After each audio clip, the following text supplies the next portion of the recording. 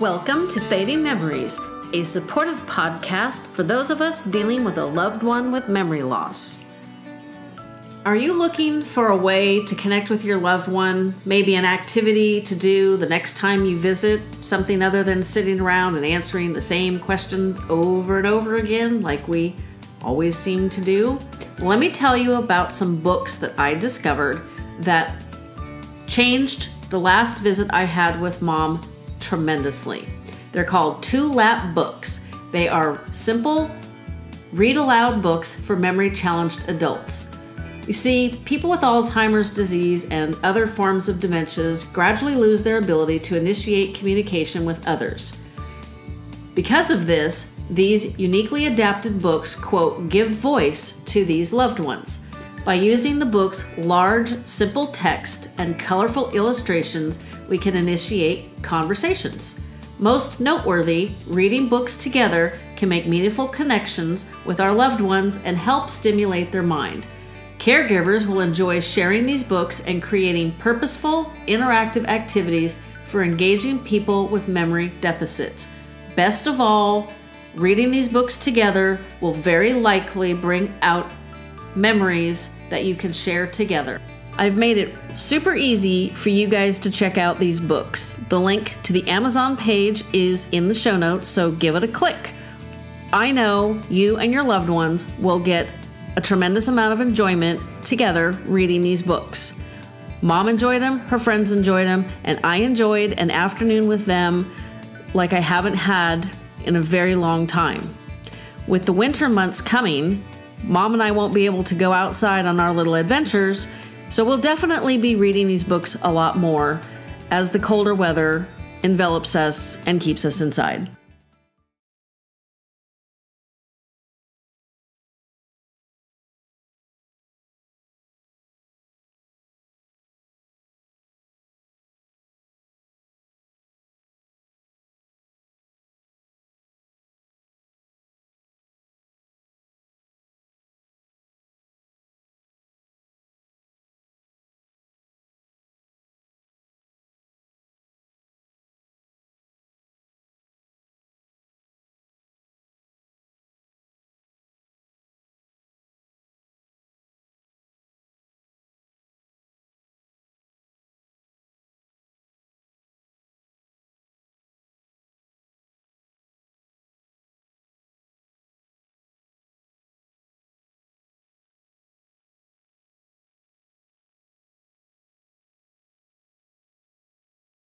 Hello everyone, my name is Matt Peale. I am the sales director and one of the owners of Movement Academy. We are based in the New Orleans area, and we have an amazing doctor-recommended senior exercise program that helps push off signs of dementia and Alzheimer's.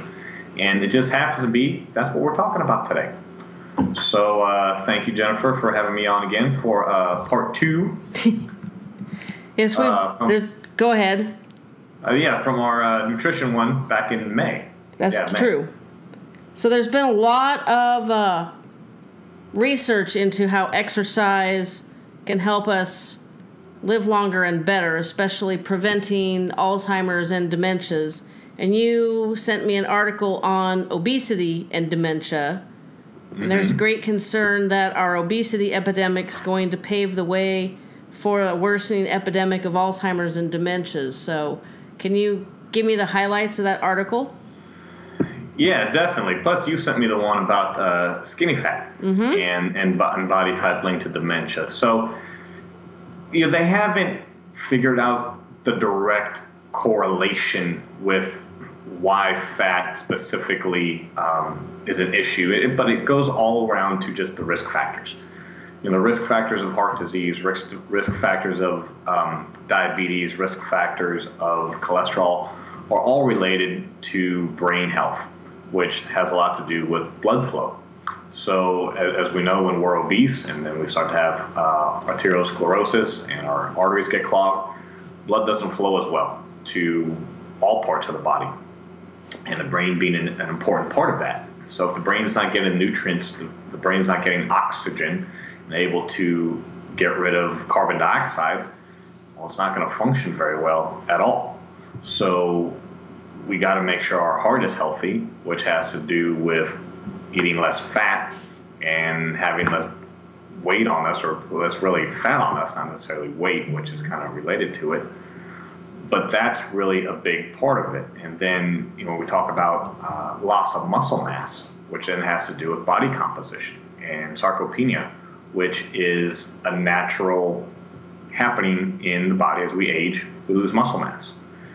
But we can work on that by doing things like resistance training and working out and exercising. Does it mean that we're not going to lose muscle mass? No. And that's what happens. Cognitive decline is natural. Sarcopenia is natural.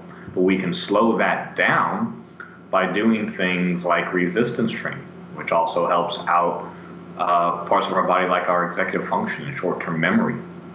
So all those things together, it really is not just one avenue. Just like there's not one specific type of exercise that is fantastic. You got to do it all. So that's kind of really the main idea that we talk about with it.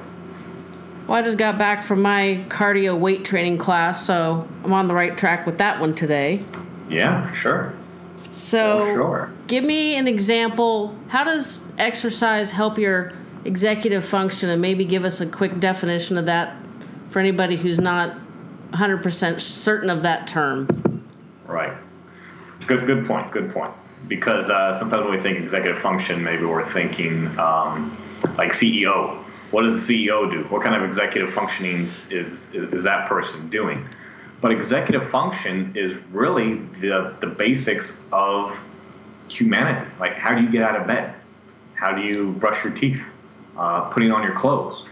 It's things like that right now we take for granted. But for someone who has dementia, who has Alzheimer's, cognitive decline, that's a challenge every single day. Can I get out of bed? Can I put my shirt on correctly? What is this piece of cloth right here in my hand? Why do I even have a shirt? and from your experience. So that's what exercise has a big impact on, is being able to still have these executive functions and memory, and then of course the speed of processing. How fast are we able to understand what someone is telling us? That's a huge piece of it. So the resistance training helps to improve executive function and short-term memory. Coordination training obviously helps improve complex body movements. And for someone with dementia, complex body movement could be picking up your keys. I mean, that could be termed against a relative of a complex body movement. And they all affect different neurocognitive networks along the way. Yeah, I've watched my mom struggle with clothes. She sits down to put on pants, and you can see with her advanced Alzheimer's that she's thinking about how to put them on, whereas we just kind of jump into our pants, or we don't really think about it unless we get all tangled up, and that's just normal. Right. No, you have normal clumsiness at times. Yeah, but it's just like not paying attention. Yeah, but you're right. You're right. So the things we do take for granted as that, putting on pants. I mean, that's you have to plan that into their day. That's true. So I've got a statistic that says people who don't exercise are more likely to develop dementia or Alzheimer's, and women are nearly twice as likely to develop it without exercising. We don't really know why the memory is affected more in women than men, but that's definitely something that women need to pay attention to. We all need to pay attention to. But you were talking about doing a variety of exercise, and I know women have a tendency to just focus on cardio, burning off calories because they ate that cookie or drank the wine.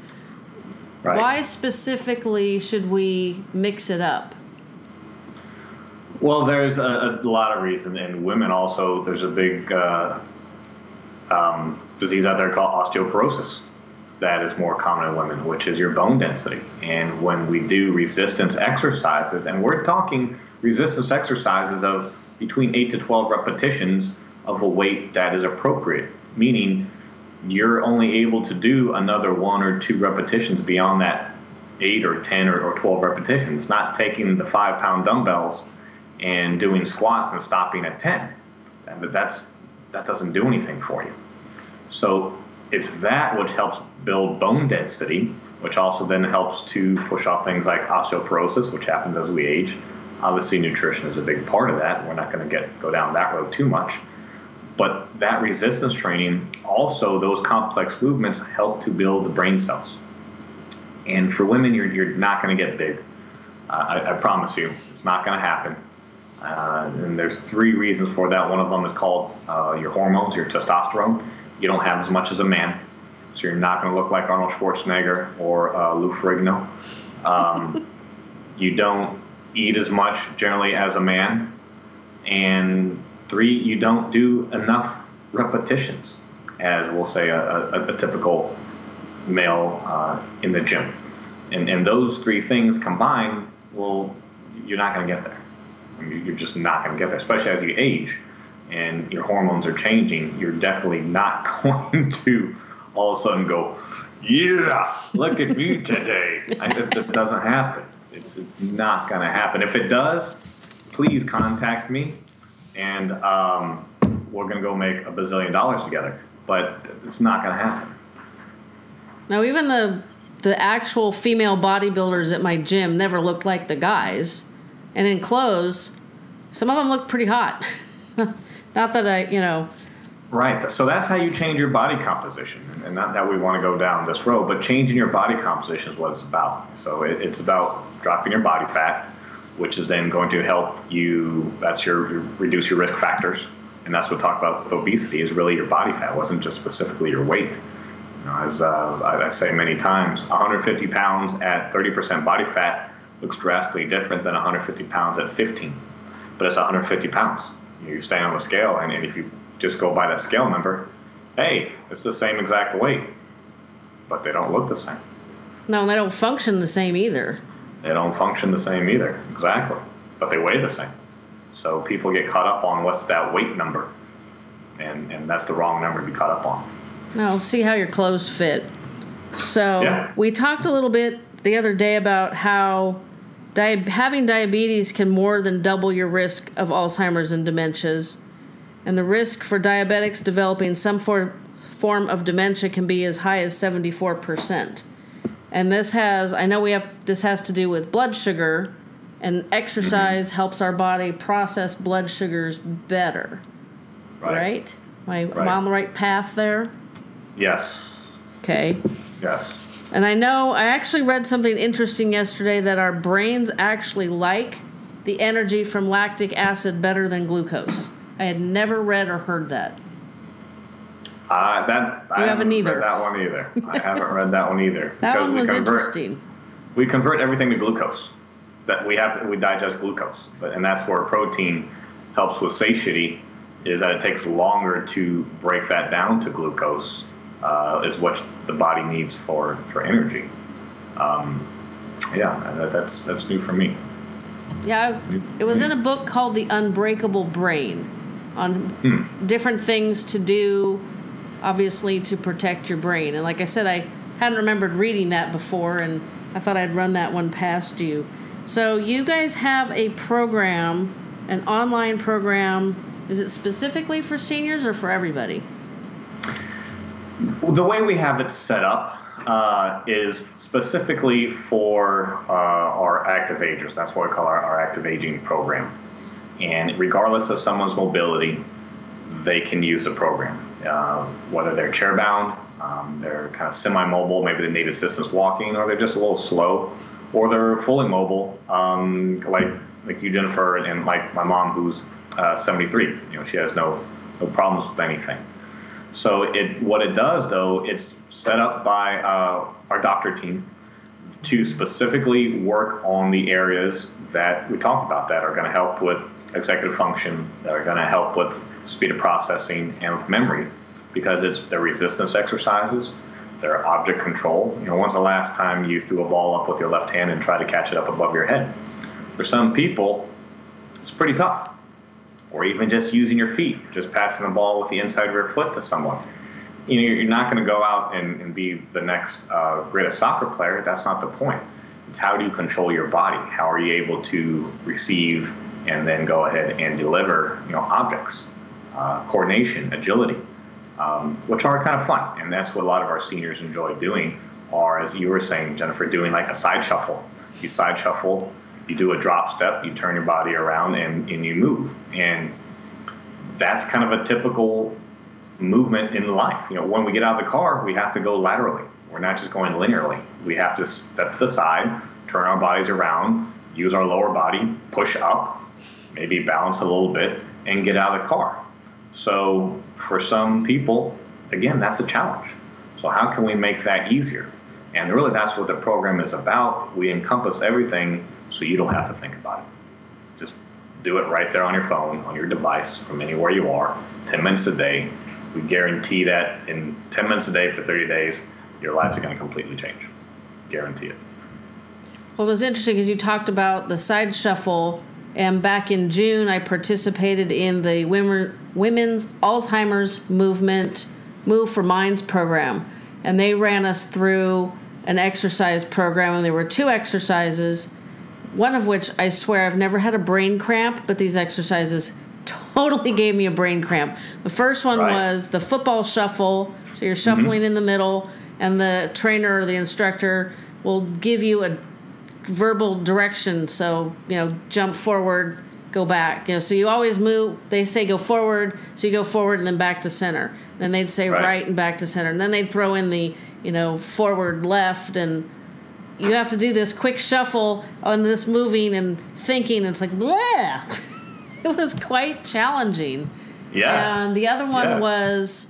you had to spell your name, and burpees were vowels, and the jump squat were consonants, and I've never been so happy not to have too many vowels in my name. Well, that's just pure torture is what those things are. I've seen a number of those. But yeah, you're right. It's coordination. Well, and you had to think, too. That was the challenge. And you mentioned the other day about thinking, paying attention while you're working out, and I made sure to do that better today, because a lot of times when I'm working out, it's easier to let my mind wander to whatever I got to take care of when I get home from the gym, instead of focusing on these 15-pound dumbbells and the bicep curls because it's heavy. And then I thought, no, I need to focus on the movement, like you were saying. So that was it. It was less. It was more challenging to actually concentrate on what I was doing than let my mind wander. So I found that interesting this morning as well. Yeah, absolutely. And there's a number of reasons for it. I would say the number one reason why you want to concentrate, obviously, is safety. That's true. And basically, injury prevention. You don't want to hurt yourself. Heavy weight is a relative term. So whatever your heavy weight is, if you're underneath it in some way, shape, or form, and you're not paying attention, it doesn't take much to shift your pelvis one way or the other if you have doing squats, for example, and then your lower back is injured. It's not happy. Right. So the program that you were telling us about, you said it was $12.99 a month? It's $12.95 a month, and right now we're giving it, so the first month is actually 50% off. So you go to movementacademy.net, not com, .net, and click on Active Aging Program.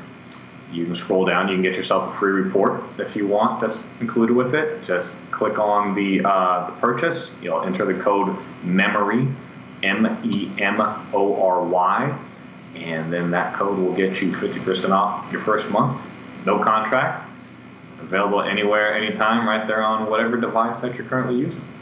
That's awesome. So, and we talked the other day about this would be a good program for caregivers to use for themselves to reduce their stress and keep their health up, but to also do with their loved one, because it will help tire them out. It'll help keep their functions as stable as possible for a while, and it might help reduce some of the challenges that caregivers have. So I like that. I'm going to definitely check that out. Absolutely. When we're done. Yeah. And it's more fun. If you can do something together with the person you're caring for, they're going to respond. You're going to respond. There's a natural wanting to push each other a little bit, challenge each other. If someone's doing 8 repetitions and you can only get 6, well, hey, I want to do 8 of those. And it constantly changes, meaning that every month you're going to get a new phase so that you have new exercises to do. Create your own exercise list right there at your fingertips every time. So that keeps the mind occupied and interested. That's true. So you got any last bit of advice for caregivers, people with, mild cognitive impairment that are trying to prevent it from getting worse? Absolutely. The message is start today. Do it today. You can't change necessarily what happened 3 weeks ago or 3 years ago, but starting today makes an impact on tomorrow and the rest of your life. So don't wait any longer. That's true, because it's easy to put it off. It is easy. And when you can think about it, the CDC says in 11 minutes a day, you'll have a positive effect on your cognitive function. You got 11 minutes. Everybody's got 11 minutes, I promise. Then you can just start easily with a walk around the block. Yes. That's what I do with my mom. I take her out on little mini adventures. We're blessed to have some regional parks close by, really close to where she's at. And we just walk. She likes the sun. She likes to look at the trees. And so the walking's good, the air, sunshine. Perfect. But your program, I don't know if I could be able pardon me. I don't know if I'll be able to get her to do it because she's pretty far along in Alzheimer's and she's pretty stubborn. But it might be worth a try. You're right. In that regards, how much cognitive function can be built? I don't know. Who knows? But doing the variety of exercises does keep you occupied and from having to do the same walk over and over. And she's still low from the physical standpoint of muscular development, sarcopenia. It still makes an impact on that. Yeah, that's true, because she's physically fine. Right. Walks fine, eats fine, but just no memory. Well, even better, she won't remember doing it, so, this is new. That's true. I just have to get her to do it. She's not, I find if she's concerned that she won't be able to do it, and this is with anything, any of the little craft projects.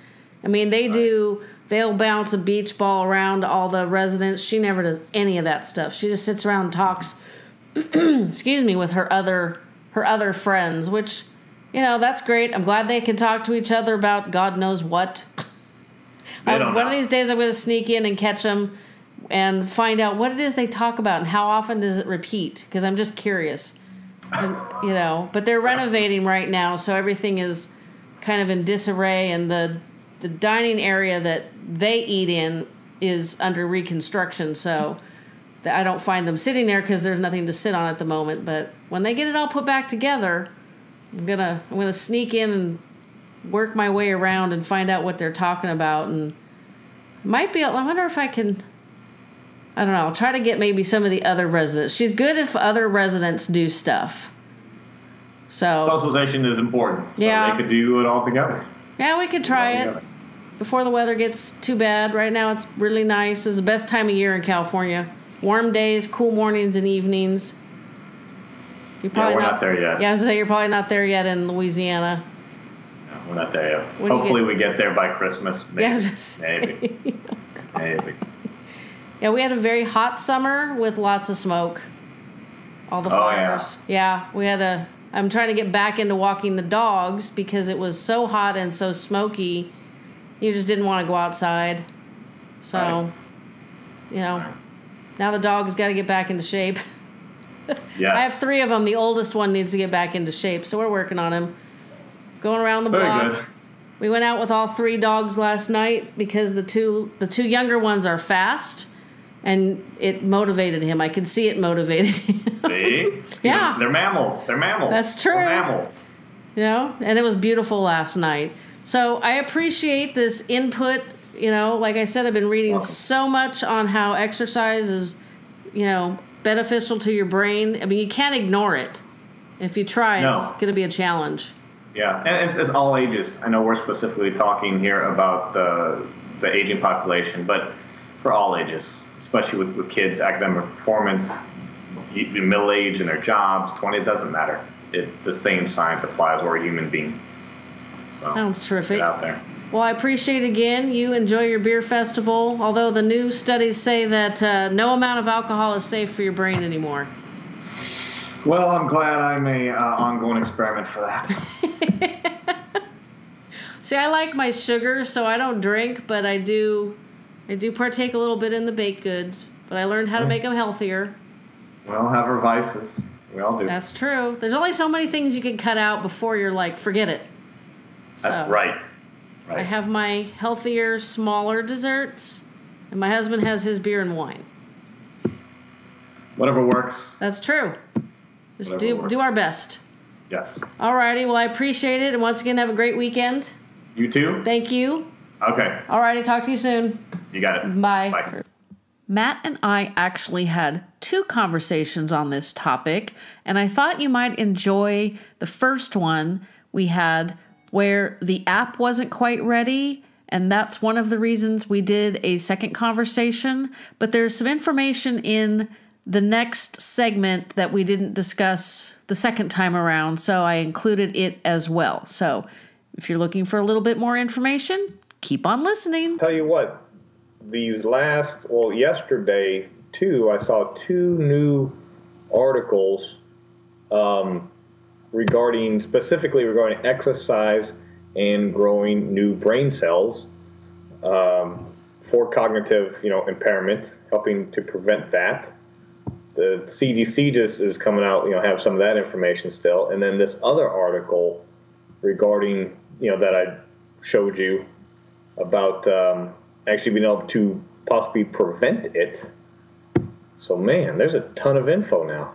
Yeah, I've noticed a lot more, information about healthy lifestyle, the exercise, the eating, all of that stuff. They're really focused on that right now. And I'm wondering if that's...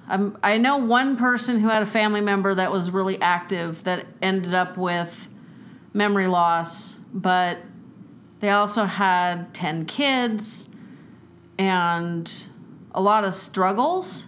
So I'm wondering if there was other less healthy lifestyle factors, like stress and those type of things that we know are not good for us that might have played a part. I mean, there's so many factors. I've actually been reading a book called The End of Alzheimer's, and it's a doctor who's been researching the disease for like 30 years, possibly slightly more. And he thinks there are 36 factors that we need to control, which is a lot. A lot of them are, like blood pressure and hormone levels. A lot of them require detailed blood work and other medical stuff, but that's where he's at. It's not one cause or 2 causes. He thinks there are like 36 major factors. So it's like, whew, okay. I'll stick right now to going to the gym and riding my bike and eating healthy, because that's a lot easier at the moment. But I am going, hopefully at the beginning of the year, to my doctor and with his program and say, okay, this is where we need to go. Since I have the 3 generations behind me with the memory loss, I don't need to take any risks. So the more we can learn about this, the better. So why don't you detail what you've read in the last couple weeks? What prompted you to reach out to me? So this one that I talked to you about and that you looked at was a big one. I'm on it right now, where it says it's estimated that 1/3 of dementia cases most likely can be prevented. I mean, that's according to the Lancet Commission in Denmark, but people are people, humans. Right. Early intervention for hypertension, smoking, diabetes, obesity, depression, and hearing loss may slow or prevent disease development. So, I mean, that's a huge piece. Let me open Feedly here, where I saw the other one. Not that. Come on, computer. Technology can always be so much fun. It is. It is. So I'm pulling up notes I have. If we reduced dementia by 1/3, that would be almost 5 million less people by 2050. That's a lot.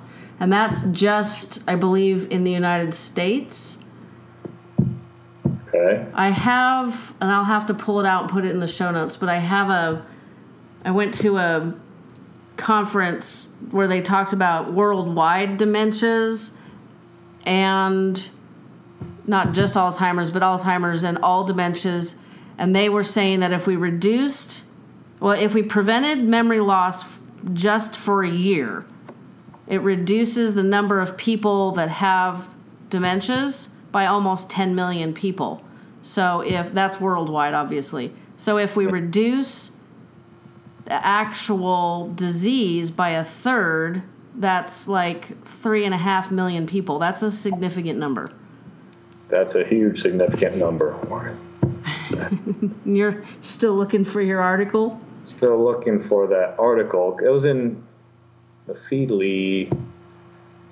All right, so here's one of them here.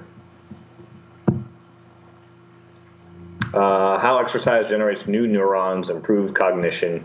This is an Alzheimer's mouse, but it's still, experiments. They had to mimic the beneficial effects of exercise, and this was done by Massachusetts General Hospital.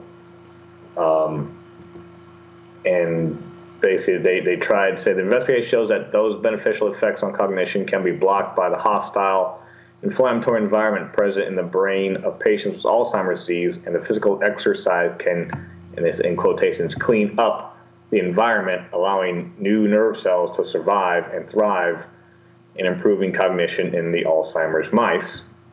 So obviously they're assuming that could happen in another mammal's brain. So what they're saying is exercise reduces inflammation, and the inflammation is preventing better growth of new neurons. It's not preventing the growth or the creation of new brain cells completely. Right. The next sentence says, in our study, we show that exercise is one of the best ways to turn on neurogenesis.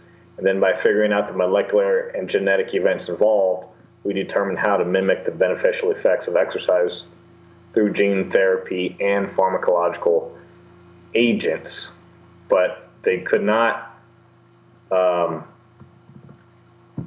completely take out exercise and just do it with drugs and gene therapy alone. Still doesn't do it. There's something that exercise does that cannot be replicated. Here we go. Although exercise-induced AHN improved cognition in Alzheimer's mice by turning on neurogenesis, trying to achieve that result by using gene therapy and drugs did not help. So that was because newly born neurons induced by drugs and gene therapy were not able to survive in brain regions already ravaged by the Alzheimer's pathology, particular neuroinflammation, right? So we asked how neurogenesis induced by exercise differs. It says we found the key difference was that exercise also turned on the production of BDNF, brain-derived neurotrophic factor, known to be important for growth and survival of neurons, which created a more hospitable brain environment for the new neurons to survive. So you got to do all of it. You need the drugs, you need the gene therapy, but the exercise creating that hormone is massive. Without that, you can't. You're just kind of going in a circle. That's no good. That's really fascinating. I'm wondering, having been seriously overweight, having lost all the weight, and going from being very happy sitting and reading and being very sedentary to, if I don't go to the gym or out on my bike every morning, it's not pretty. I'm wondering if it has, you get the endorphins, that runner's high that people hear about, which I always thought was baloney. I didn't understand how anybody running would get like this happy feeling, but I've experienced it, not from running, from spin. And I wonder, there's obviously something that's going on inside our bodies and our brains that they can't mimic with drugs. That's really interesting. Which I think is very positive, because it's saying you can't just rely on drugs. the rest of your life and think that's going to do it. You actually have to be out there and make a difference, move around, eat a little bit better, and obviously all the other risk factors, stroke, heart disease, death, colon cancer, whatever else, can fall into line. But yeah, drugs will not completely do it. So then the next thing was really kind of the best line in there. It says, the lesson learned was that it was not just enough to turn on the birth of new nerve cells with the drugs. You must simultaneously, again in quotations, clean up the neighborhood in which they're being born to make sure the new cells survive and thrive with the exercise. So it really is, here's your new cells, let's get rid of the bad neighbors, clean that out, the projects, rebuild nice houses in there, bring in new neighbors, and everybody gets along more. Little brain gentrification going on. That's exactly what's happening. Oh, well, and exercise is a whole lot cheaper than than prescription drugs. Yep, and you don't need specific health insurance to exercise. That is true. Now I know the next question is going to be, well, what exercise do we have to do? And there's obviously still some debate on that. We do have facts regarding what works as far as resistance exercise, helps with memory, short-term memory, what helps with executive function. There are some things for that, but even then it's still not specific as squats, bench press, CrossFit. So it doesn't get that detailed. What I've read is you need to increase your heart rate to the point where you can speak but not sing. This is more in regards to like walking, but that's called the rate of perceived exertion. Another easy term is called the talk test, and that's exactly what you're talking about. Yeah, you don't need any fancy equipment if you're walking the dogs and you're able to carry on a conversation with your spouse or your neighbors or whatever, and easily. You're not walking fast enough. Right. It's got to be a bit labored, but you should still be able to do so. Should be able to, maybe pause and take a deep breath and then continue. I live in a hilly neighborhood, and I've got 3 dogs of, basically 3 generations. I have one that's 15 months, one that's 4, and one that's almost 11 with not great back legs at this point. So, I have that challenge, but even the old guy walks pretty fast, and when we come up the hill, it's a steep hill, so you get a little out of breath, huffing and puffing. So I know it's good for you, although it's crazy. I've read in other articles where they suggest a minimum of half an hour a day, 5 to 6 days a week, but I've also read that they suggested that because the actual amount of time, which I believe is an hour a day, 6 days a week, they didn't want to overwhelm people with the suggestion, so they sort of dumbed it down. Have you read any duration suggestions? Yeah, the CDC says that every human, they say really human, should have 150 minutes a week of moderate intensity exercise, or 75 minutes a week of vigorous intensity exercise. We would love to have 60 minutes a day. It doesn't all have to be at one time. It can add up. And even in their report, they talked about really the minimum bout you need is between 11 to 20 minutes. And then approximately that much time afterwards is when your brain is now an optimal for academic performance or cognitive function. But it's really just that small of an amount and a little bit of that time later, and then your brain is primed for usage, for taking tests, maybe. That's interesting. I wonder what has led them down the path. I don't know if you've seen any reasons, but in the last 9 months to a year, I've just seen more and more about exercise, eating right, all those quote unquote buzzwords. I wonder what's leading them down that path. You seen any reasons that they're going that way, or? The common sense thing to me says there's some type of monetary reason.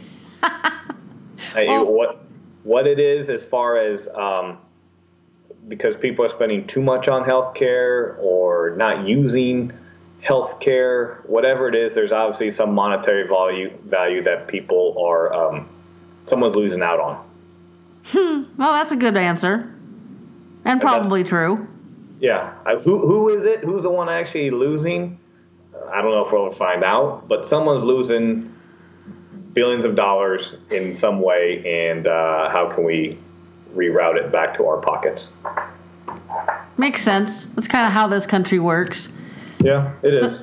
Oh, I've seen you've had some posts on LinkedIn about, I'm going to pivot a little bit here, about you have an exercise for balance program for seniors.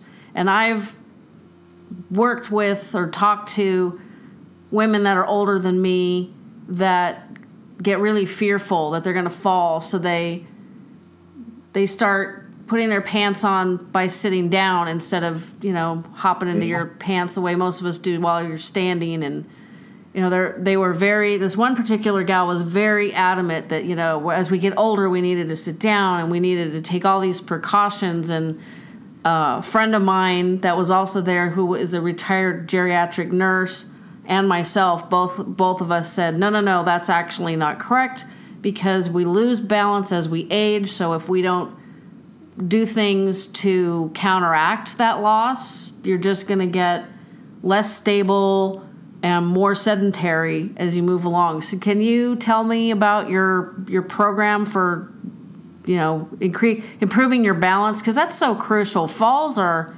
actually a huge medical problem. They cause medical problems for a lot of seniors, which I'm sure you know.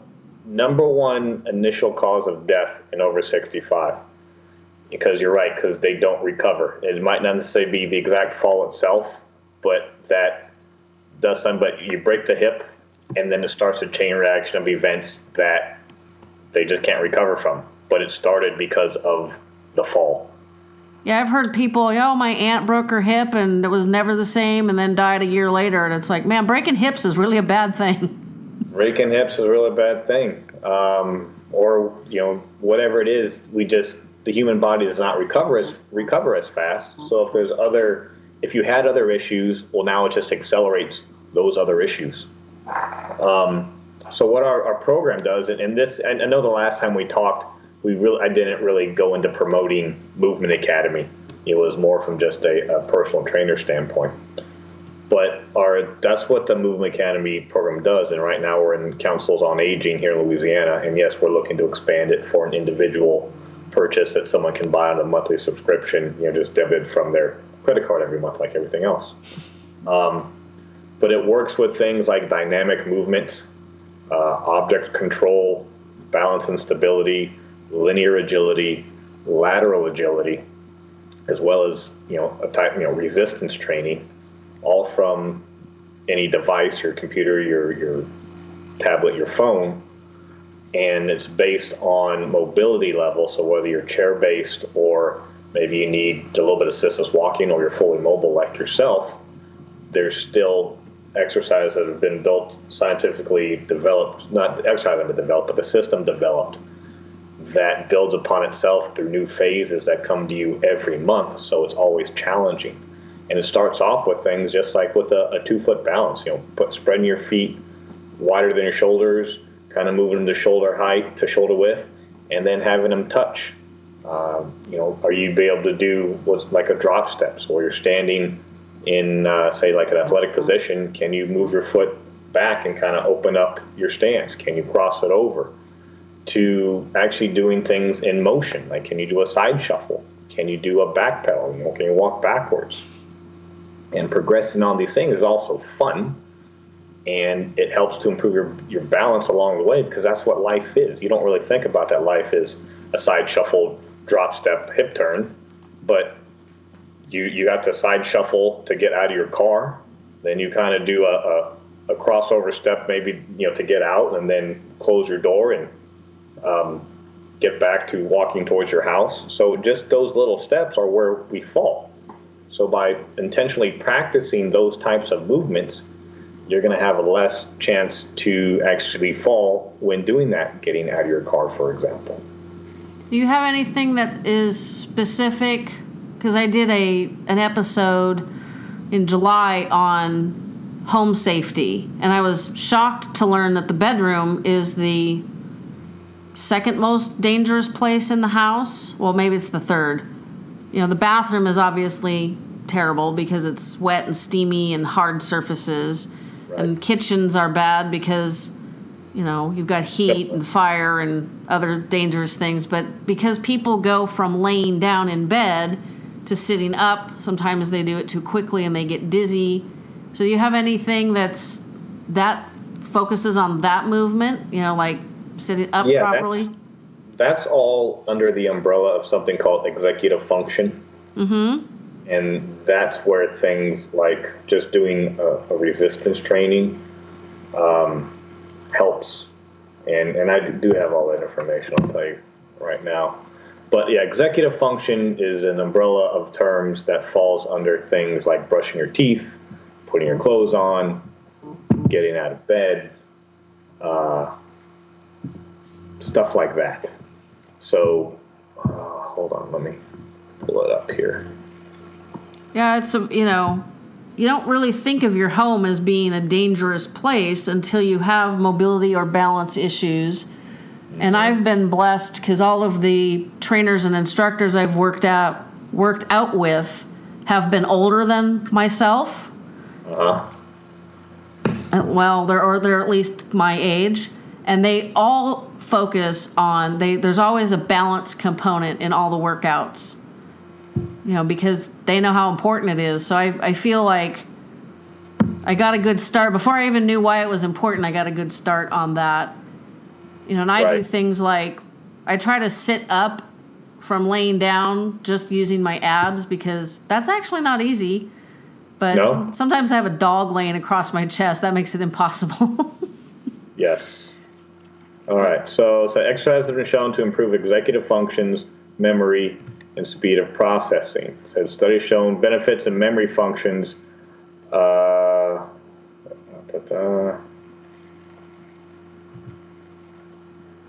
right, here we go. Resistance training has improved executive functions as well as short-term memory and attention. And then there's a whole bunch of cited articles. Coordination training improves complex body movements. Strength/resistance training, coordination training, and cardiovascular training affect different neurocognitive networks. So doing resistance training is what's going to help with the executive function, as we talked about, which is, like I said, getting out of bed, putting your clothes on, brushing your teeth, brushing your hair, wiping your butt, stuff like that. I mean, that's. Now, can you define resistance training for me? That's different than strength training, isn't it? No, it's definitely the same thing. Okay, because I always hear it as strength training, and so I was not sure if resistance training was the same or not. So that's useful. Resistance can be also the weight of your body. I mean, and as strength also depends on what level that you're on, as far as your conditioning. Doing a push-up.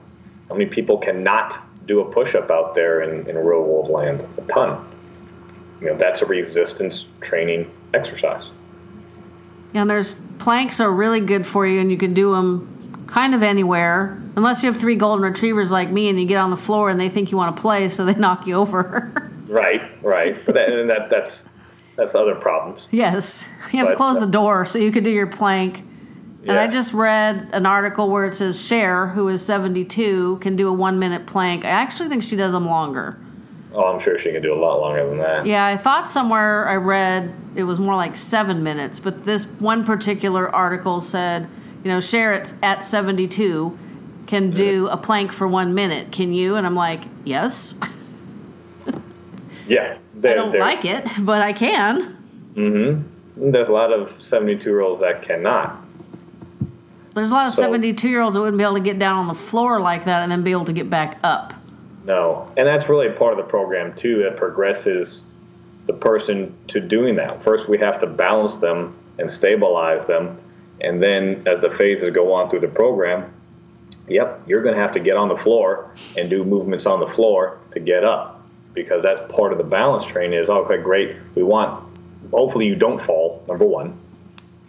But if you do, you got to get up. So the goal is to at least give you the strength. All right, you fell. So part A failed. You can't just lay on the ground, because the more you lay on the ground, if you're bleeding or whatever it may be, you're just in a worse position. So you got to get up. Yeah, that makes sense. And that's what also the program is, to give that so they can at least stand back up. Yeah, I have crappy knees, so standing back up is always challenging, but I can do it. It's just not graceful.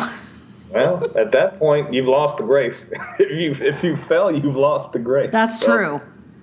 That is true. I did trip and fall when I was in Toronto in June, and that was more embarrassing than anything else. But I don't even know what I tripped over. But next thing I know, I felt myself. I'm like, oh crap! I'm about to hit the pavement, and I did. I hit my knee, which of course doesn't help.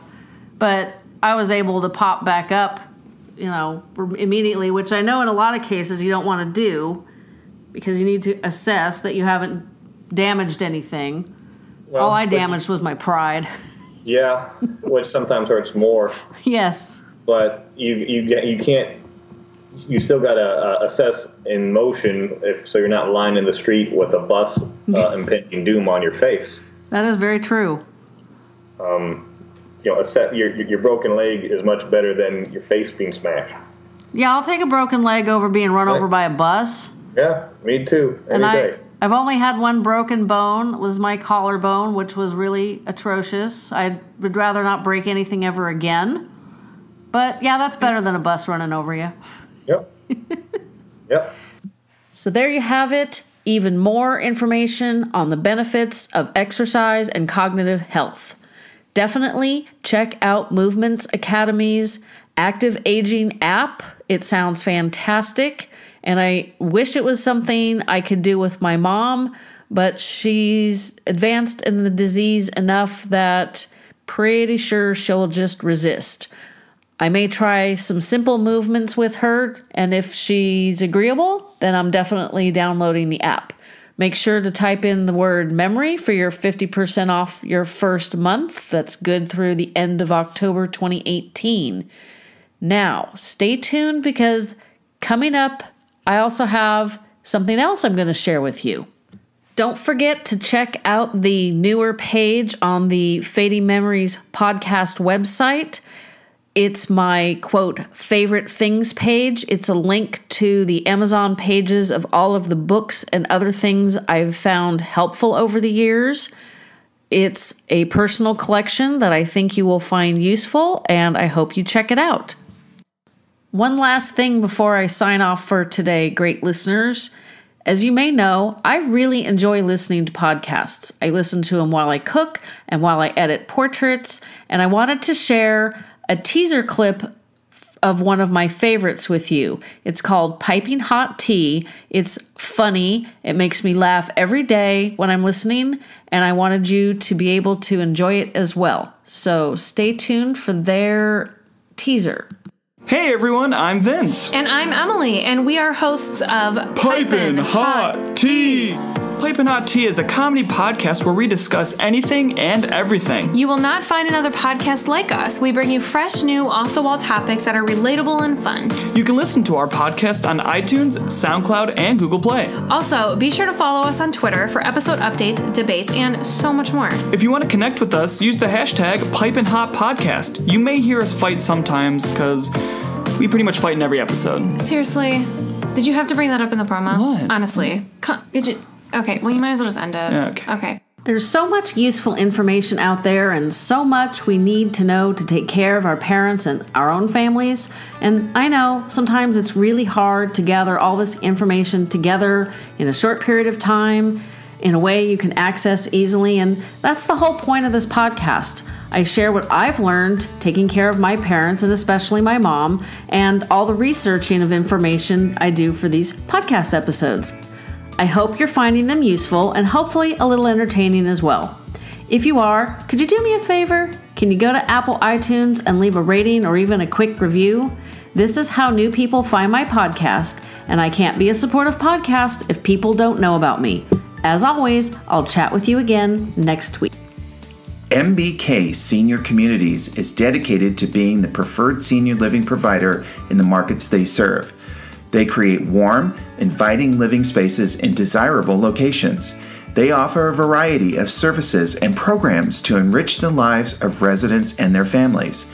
And by getting to know their residents, their personal preferences, and their individual needs, MBK Senior Communities can better contribute to their well-being and provide care that's right for them. They are committed to enhancing independence and quality of life, serving others the way they prefer to be treated, and providing care that is delivered with integrity, dignity, and compassion. Currently serving the Western United States, but expanding. Why not contact your local community for a tour and see for yourself why most of their residents say they felt at home from their very first visit? You can get more information by visiting their website at mbkseniorliving.com or call 949-242-1400.